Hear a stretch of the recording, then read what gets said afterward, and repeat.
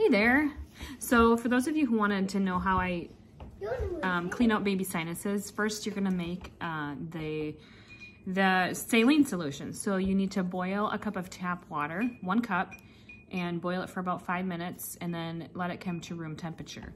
Once it comes to room temperature, you can add the salt and baking soda. You can also add honey, but that's not recommended for kids under 2, obviously for the botulism thing. So anyways, once you have boiled the water, let it cool, add 1/2 teaspoon of salt, like Himalayan salt or some non-iodine table salt, and then 1/2 teaspoon of baking soda. And then you're just gonna mix it together, and then you can store in a closed container in the fridge or at room temperature for up to 3 days. And then you're gonna use this to irrigate the sinuses with a, I use a bulb syringe, or you can use a, like a medicine syringe. So you'll need one of those as well.